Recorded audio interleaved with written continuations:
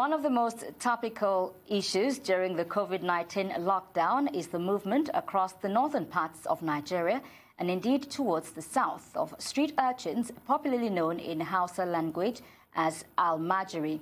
And by virtue of their lifestyle and living circumstances, this group of people are considered a health hazard. And in the context of the fight against COVID-19, possible super spreaders of the virus wherever they go.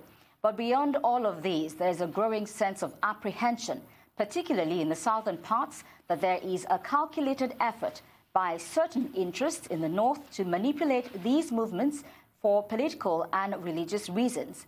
But how true is this? Well, to get a perspective, we are being joined now by a journalist and political analyst, Aliyu Dahiru Aliyu. Good to have you join me this hour. Good afternoon. Good afternoon to you. Now, the Kano State Governor, Abdullahi Ganduje, began the repatriation of Almajiris weeks ago to their states of origin. Now, they were moved to families they do not know and who cannot afford to feed nor even accommodate them. Was this an expedient action? Yeah, actually, what I'm thinking is that the family of this Almajiris really know they were the ones who sent schools in Kano State. So the Almajirai were sent back their family so that they will take care for them as we are fighting this COVID-19 pandemic in Kano State. However, I went to one of the camps or one of the NYC camps that these Almajirai in Kano State were concentrated or were put in there.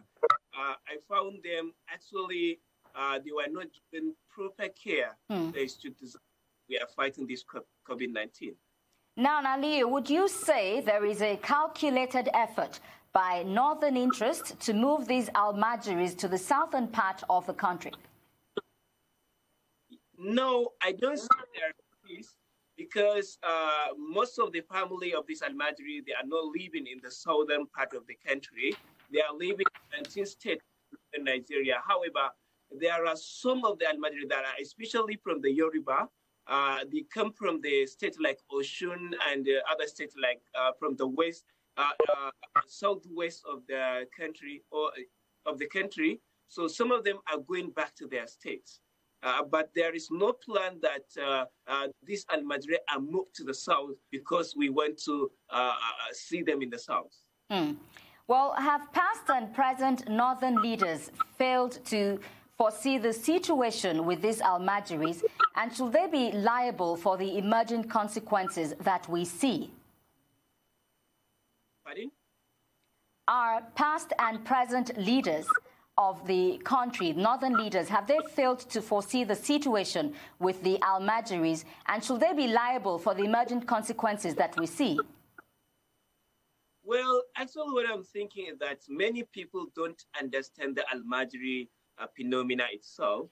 And that is a problem. Without understanding the Almajiri phenomena, there is no way we can find solution to their problem. So many past leaders that come and try to solve this issue didn't understand how Almajiri live, because they rely on the expert opinions of columnists and writers that who try to explain the situation without understanding the situation from within.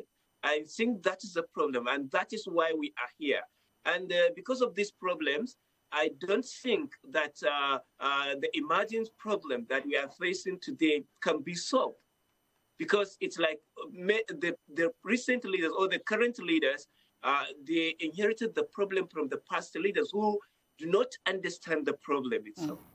But it can be solved. But it is clear that politics does not enhance livelihood if development is not the focus. That's where we're going to have to leave it now. Aliyu Dahiru Aliyu, journalist and political analyst. Thank you for joining me.